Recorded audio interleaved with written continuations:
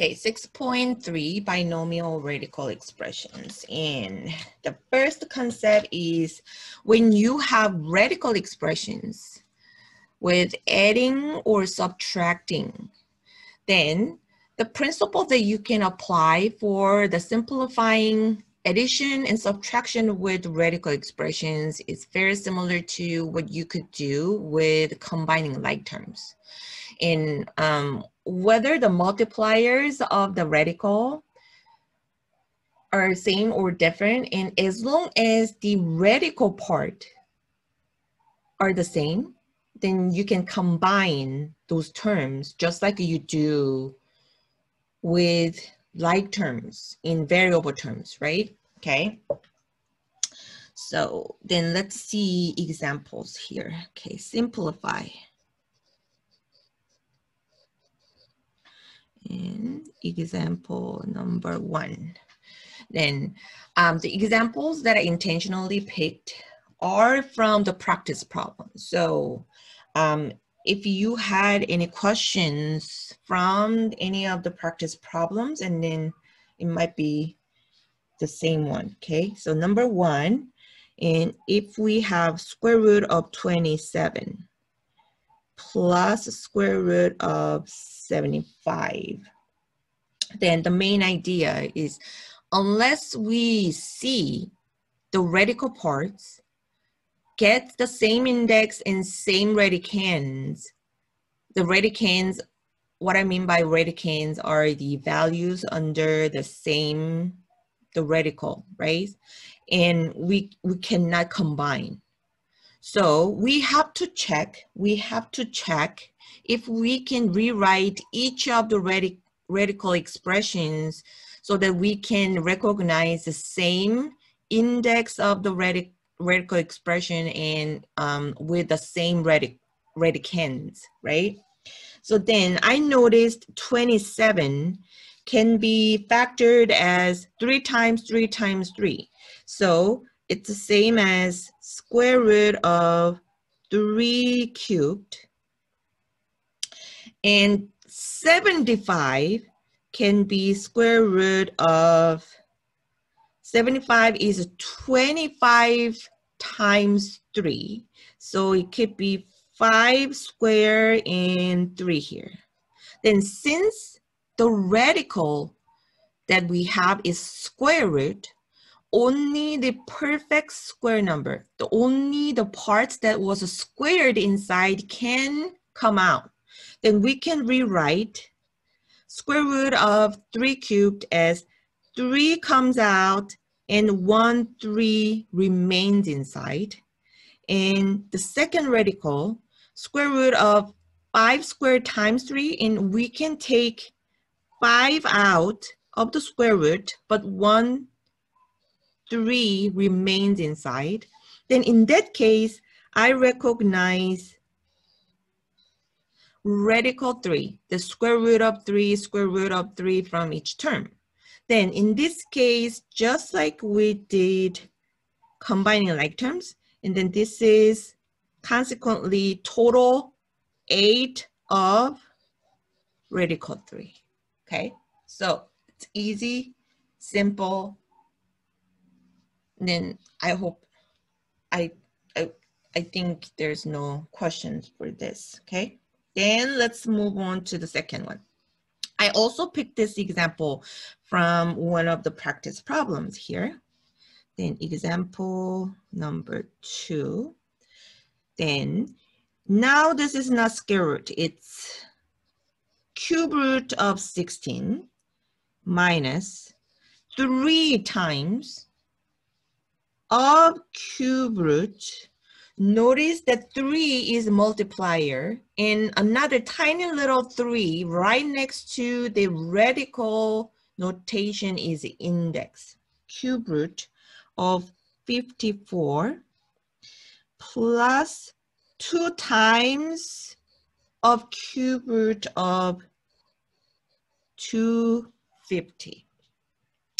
Okay, so now The radicals for all the terms that we are given with are cube root, right? So then what we notice is we can simplify each radical expression's term by taking cubed part out of the cube root. So we look for the cubed part. Then cube root of 16, and notice 16 is 2 to the power of 4. Okay, then second one, 3 times cube root 54. And now what we are looking for is cube number. Then 54, you can factor in some other types, but you can notice 54 is twice of 27. The 27 is the perfect cube number. So it's cube, the 3 cubed, right? So that is 54. And now 2 times cube root of 250. 250, okay, so this is big number, so we can just factor separately. We can just see how factor this big number here. Okay, notice 250 can be 25 times 10. Then 25 is 5 times 5, and 10 can be 5 times 2. So then 250 for sure, 5 cubed, 5 times 5 times 5, 2. Then now, I notice that I can rewrite cube root of the radicand 2 all over the 3 terms. Then now, the first cube root of 2 to the power of 4 will be 2 cubed out, and then cube root of 1, 2 left. Then second one, 3 is already there. But what I take out is another 3. So then this 3 and this 3 comes out, and then it's gonna make 9. Then what's left? The 2 is left. Then now 2 was already there, but what I'm taking out is 5 cubed, and then 5 can come out cube root. So then 2 already existed, times newly came out 5, will multiply each other, it's 10, and then cube root of 2. Now I check the radical parts of each term are the like terms now. Then we can just simply combine like terms. So 2 minus 9, negative 7 plus 10 is 3. So total 3 of cube root of 2 is there. Okay, any question? Okay, then that was first main idea, simplifying radical expression. And second main idea are how we can multiply binomial radical expression. What is the meaning of binomial? The bi means 2. So it's going to be 2 terms multiplying 2 terms. Yes, good, good. Good job, Jaewon. Yeah. So then let's take a look at example number 3. And this is also from practice problem. If we are supposed to multiply 8 minus radical 2, then this is the binomial radical expression. Multiplying 4 plus radical 3. And 4 plus radical 3 is another binomial radical expressions, and we're supposed to multiply them.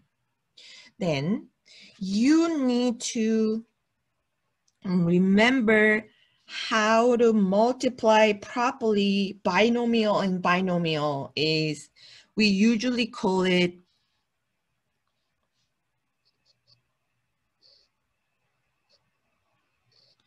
FOIL, right? And we have to multiply first and first, and outer, inner and inner, and then the last term and last term. Okay, then let's multiply that. Oh, I just noticed that I copied this one incorrectly. The first binomial, the radical part, was not square root of 2, it's square root of 12. Square root of 12. Okay. Then, I guess you can do it afterwards, but I noticed that square root of 12 can be simplified, right? So then let's do that way for this example. Then let's rewrite. Square root of 12. So 12 is 4 times 3. Then 4, one of the factors 4 is perfect square number that we can take out of the square root. So then it's gonna be 4 comes out of square root as 2, and what remains inside? 3. And 4 plus radical 3, and there's no further simplification happening in the second binomial. Then we apply the FOIL there, right? So then 8 times 4 will make 32.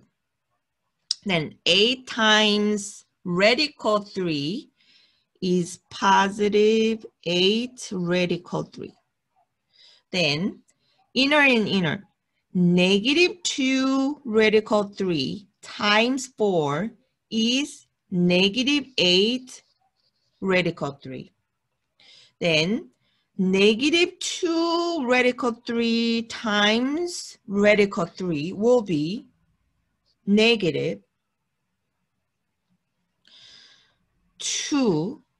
Then now, notice this one is radical 3 times radical 3 included in the multiplication. What is radical 3 times radical 3? This is 3, right?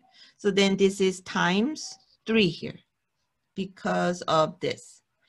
And I need you guys to recall how we did on multiplying complex number. This could be projected to the method that we did in semester 1, how we can multiply complex number and complex number, right? And when we multiply complex number, which are the binomial types, and at the end, we always encounter the I times I, and we notice the I times I is I squared, which is -1, right? And then it's very similar structure happening there. Then I can simplify each term. It's 32. And now I notice they are canceling, it's 0. And then this is -6.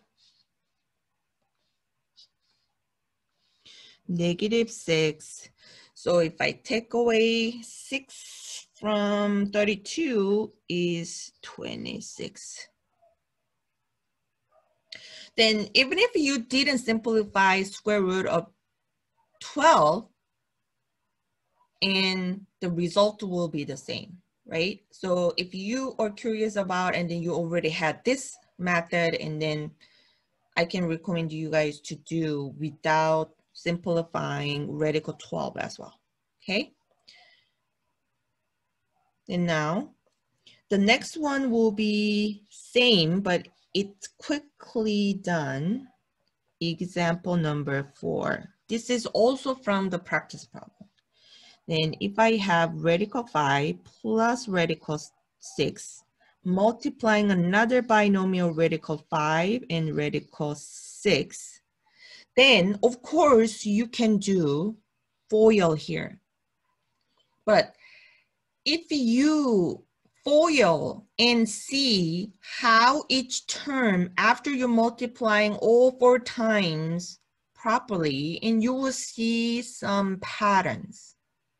Then I need you guys to recall the structure that we learned from first semester again.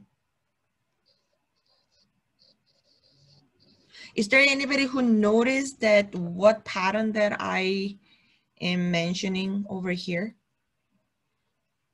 Anybody remembers?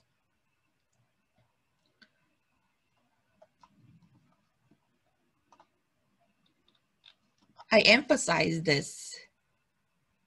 Difference of squares, yes. Good job, yes. So this is difference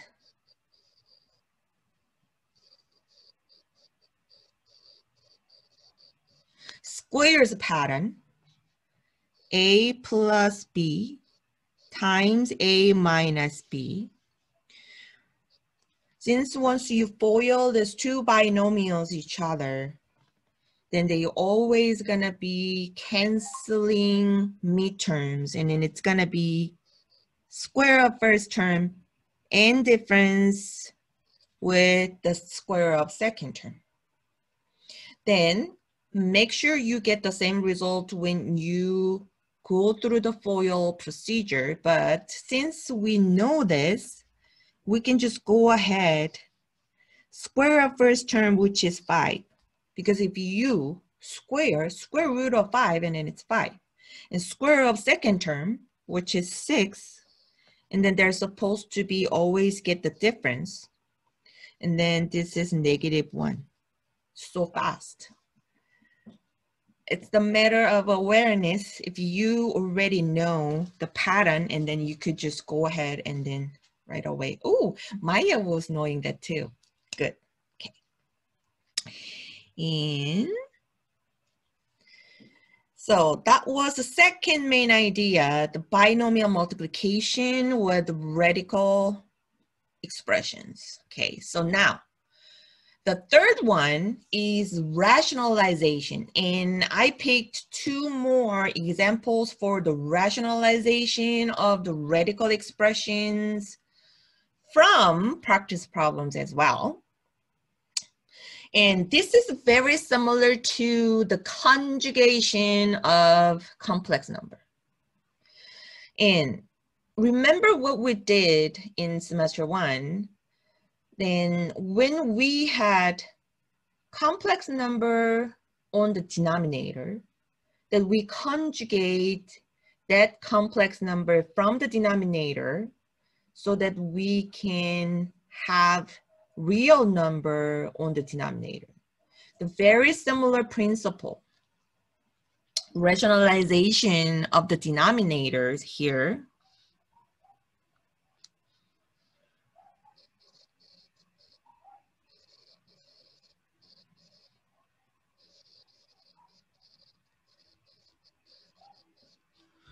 Here is, we would make denominators with radical expressions into rational number.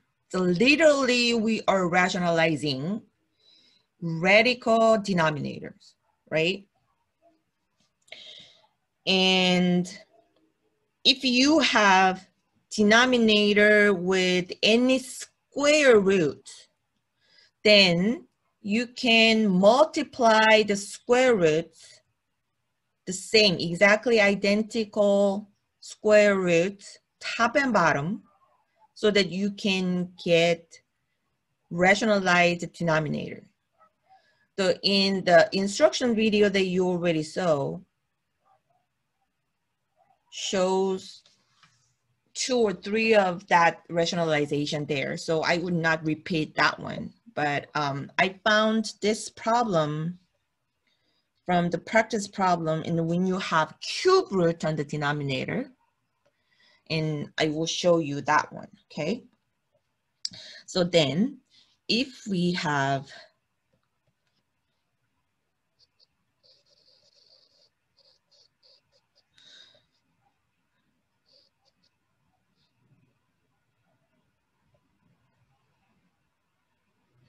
cube roots on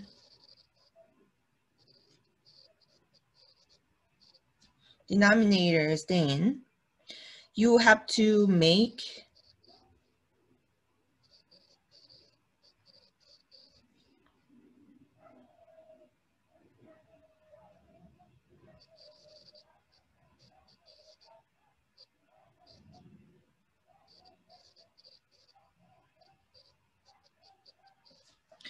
you need multiplier top and bottom with cube root with the radicand, the same radicand from the original cube root, but you need perfect square number under there. Okay, I will just show you the actual problem here.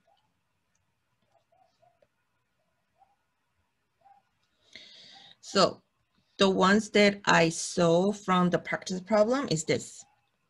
Example number 5. It's 18 minus 6 cube root of 3. And the denominator is not simply square root, it's cube root of 9 here.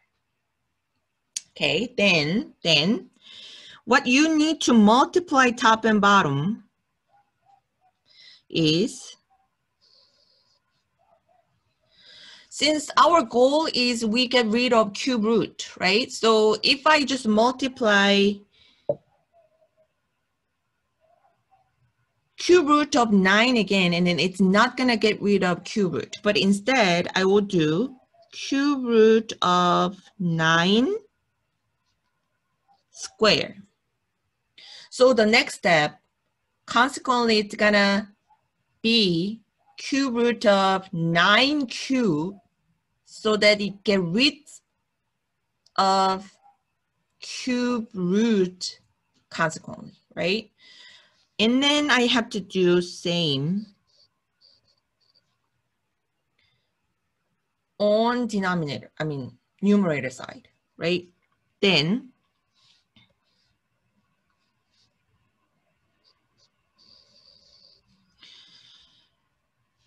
these two will be just 9. And then this is consequently cube root of 9 cube, right? But what you have to be careful is you have to multiply this separately. So then the first term will be 18 cube root of 9 square. And second term will be negative 6 times cube root of, inside it was originally have 3.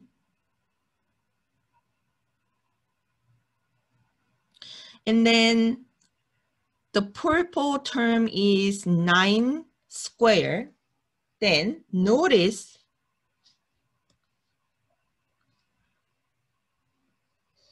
nine square is also 3 to the power of 4.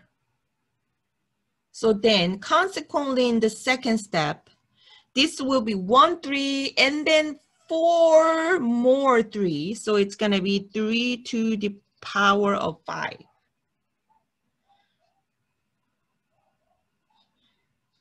Nine square is 3 to the power of 4, and then 1 more 3 will make total 5 3 multiplied into, right?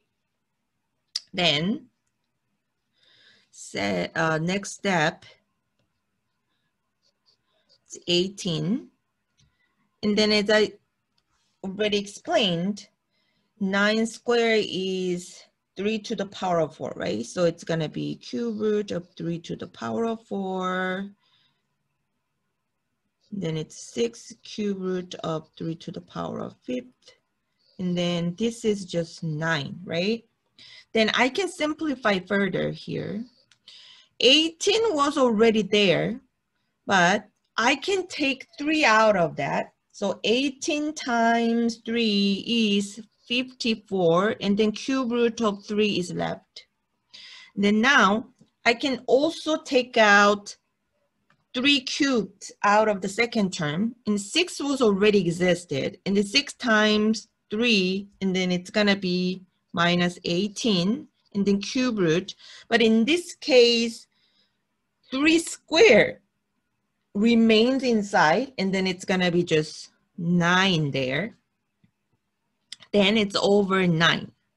Then now, notice, multiply 54, multiply a negative 18, and 9 are divisible. So you can further simplify it. Then we will see 9 divide 54, and then it's gonna be 6 and cube root of 3. And then 9 divides negative 18, and then it's gonna be negative 2 and cube root of 9. Then in this step, now we know the radical part that cannot be simplified further, they are not the same, and we cannot combine them. So we stop there. So that's it. Stop there. Okay, any question? How did I get 9 squared? So our goal is we need to have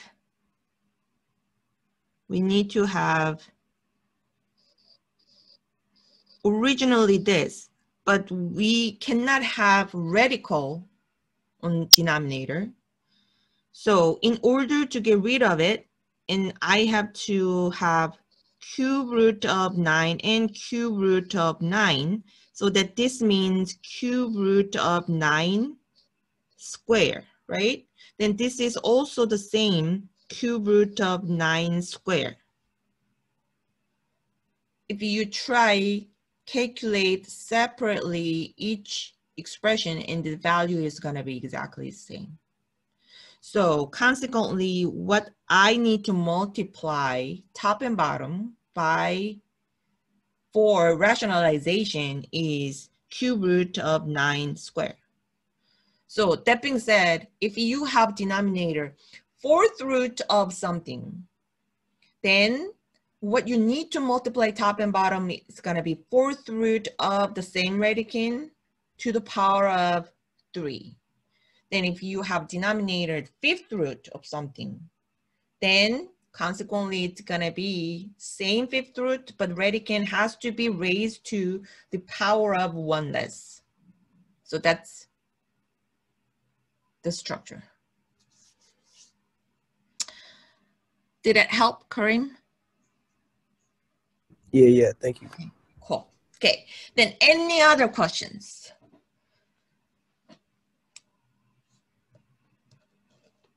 I tried to cover any problems that I expect to have some questions already. So hopefully I cover everything. But if you guys don't have immediate question right now, it's okay. But if you have any questions later, and feel free to email me, okay? As long as it's before the school ends, and then I can answer your question.